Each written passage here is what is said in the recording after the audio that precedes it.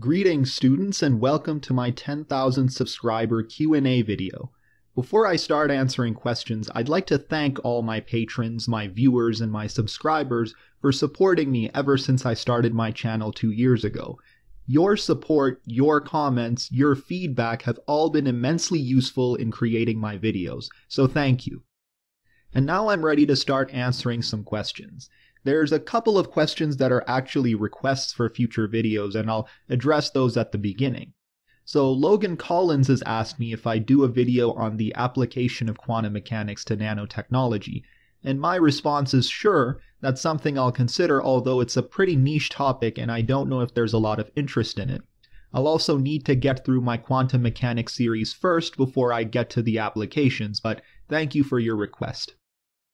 The next request is by Anchor for real analysis. I'm assuming that's a request. And originally I was planning to have my real analysis videos out by last August, but other video series and I guess life got in the way, so I wasn't able to get to it, but rest assured that I will start real analysis this summer. The next set of requests is by ostensibly Querulous, who's asked for videos on classical dynamics and quantum mechanics. Now, I've already started series on analytical mechanics and quantum mechanics, so yes, I will get to your videos when it's appropriate in my current series of lectures. They've also asked for videos in thermodynamics and electrodynamics. Those two are series that I'm planning to do later on, but not quite right now. Anyway, let's move on to some of my questions. 46 and Pi asks, how much wood could a woodchuck chuck if a woodchuck took a course on complex analysis but didn't fully understand it? P.S. Your complex analysis series was actually utterly brilliant. Aw, thank you. To answer your question, the woodchuck would be able to chuck most of the wood, but because the woodchuck doesn't fully understand complex analysis, it wouldn't be able to handle the woody residue that remains. That's why I would recommend that the woodchuck watch some of my residue theorem videos so that in the future it would be able to chuck all of the wood. And in the future, I would recommend that everyone, including woodchucks, watch my series on complex analysis if they don't fully understand it from their classes. The next question comes from Cedric, who actually has two questions. The first one asks, who are you? Where have you studied? What have you studied? What about research? I mean, if you're asking that many questions, you might as well request a copy of my CV. But facetiousness aside, I'll answer your questions while trying not to reveal too much, lest I get an army of trolls storming my house. So, what have I studied? I've actually studied a pretty diverse range of subjects. My undergraduate degree was a Bachelor of Science in Physiology and Physics. That's where my math and physics knowledge comes from. Then I went on to graduate school and did a Master of Applied Science in Chemical Engineering, so basically a thesis-based master's in chemical engineering, and that's where my knowledge of engineering, so like fluid mechanics and heat transfer, that's where all of that comes from. Currently, I'm in medical school getting an MD or Doctor of Medicine, and I finished year 1 of 4. Now, what about research? Well, just like how the subjects I've studied are diverse, the research that I've done is also relatively diverse. I'm not going to list all the projects, but I've done research in biophysics, in applied mathematics, specifically using applied mathematics to model biological systems, in cell biology, in process control, and now in clinical epidemiology. So that's just an overview. The second question that Cedric asks is, when you hit 1 million subscribers or before that, will you make a video on the Hardy-Ramanujan circle method? For those of you who don't know, the Hardy-Ramanujan circle method is a technique used in analytical number theory. And number theory is something that I would like to do in the future, but perhaps not in the immediate future, so who knows, maybe I'll get to that video before I hit 1 million, if I do ever end up hitting 1 million. Moving on to the third comment, Mateus asks, how do you make your videos have such graphical quality? The writing is so smooth.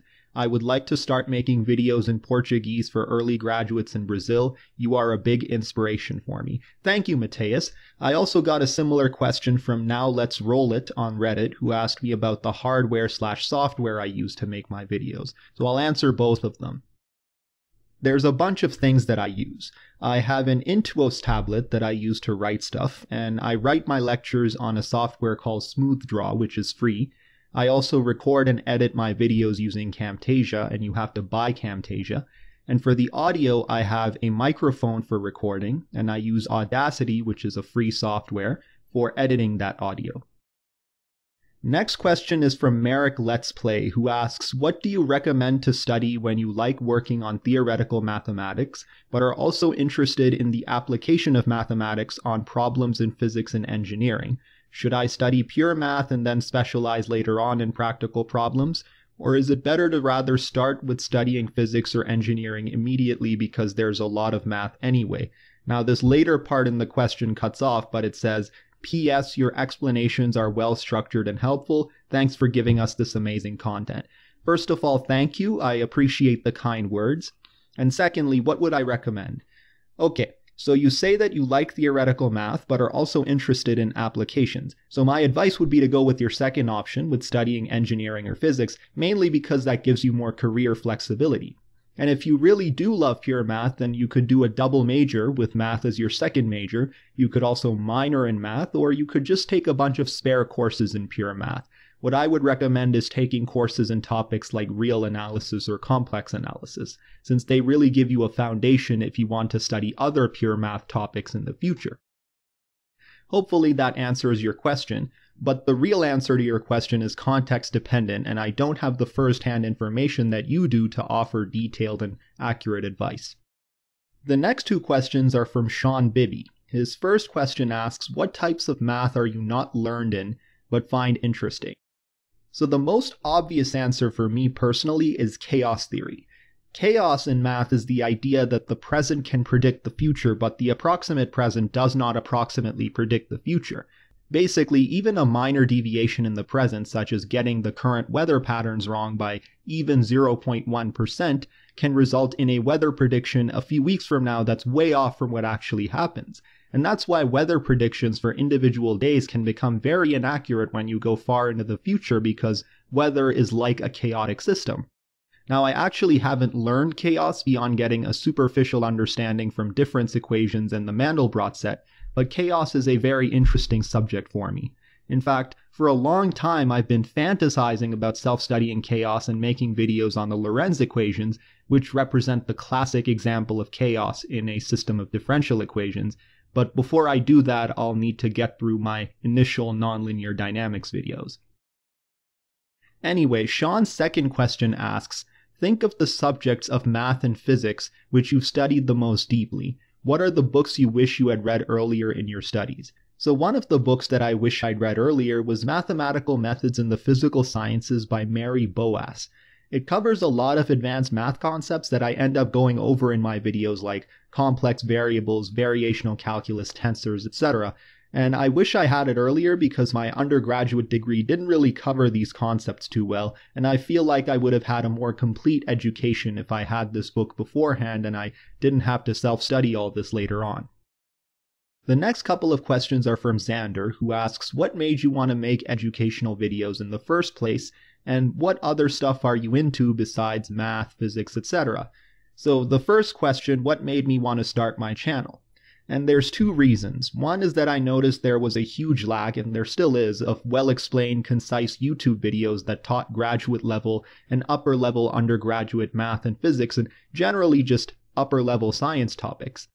Since I'm fortunate enough to have a fairly diverse background, I thought, why not do something that benefits society by making these videos?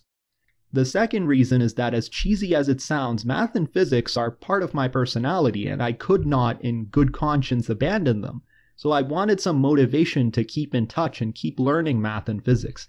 This is especially true now that I'm in medicine, where there's barely any math and physics. So part of the reason I made this channel was to give myself motivation to continue getting better at math and physics. As for the second question, what other stuff are you into besides math, physics, etc.? I'm assuming you're asking about my non-academic hobbies with that question. And it's nothing really special. I watch a lot of YouTube videos, helps me stay in touch with the community. I watch video game walkthroughs to get an idea of what games are worth playing, and that's pretty much it.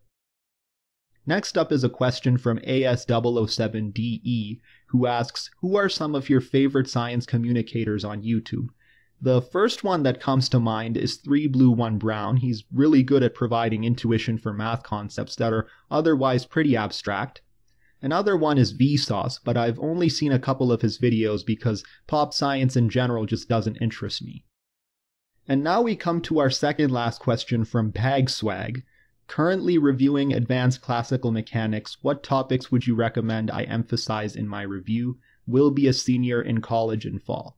Okay, so first of all, my answer won't be perfectly accurate because I don't know what courses you're going to be taking, but if I am to take a shotgun approach, then I would say that you should absolutely know about the principle of stationary action and the Lagrange equations. You can watch one of my videos on that if you'd like. You also want to learn about forces in non-inertial reference frames, so Coriolis forces, centrifugal forces, etc. And you want to look over rotational mechanics and coupled oscillator systems, so like the double pendulum, for example. These are the sort of high-yield things that I'd recommend, but again, I don't exactly know what courses you're taking. And finally, our last question comes from Hanif Ibrahim. Do you or did you ever partake in math versus physics debates? And my answer to that is no, I didn't. In fact, I'm not even sure what you would argue in a math versus physics debate. So that should cover all my answers, but before I end, I'd like to make a short announcement/survey. Now that I'm studying the medical sciences, I was thinking of doing a medical analysis of one of those doctor dramas like Chicago Med.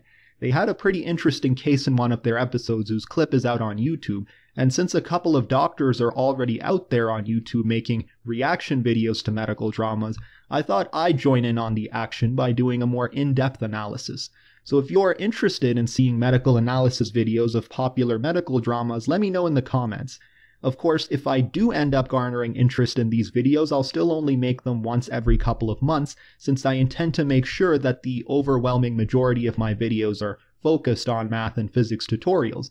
So I'll make the math and physics videos at the same rate, it's just that these medical analysis videos will be sprinkled on top, so you'll be getting more content. Anyway, that should conclude my Q&A video. Again, thank you to all my supporters for helping me get here. I'd also like to thank my patrons for supporting me at the $5 level or higher. I've put links to my social media pages in the description, and if you enjoyed this video, feel free to like and subscribe. This is the Faculty of Khan, signing out.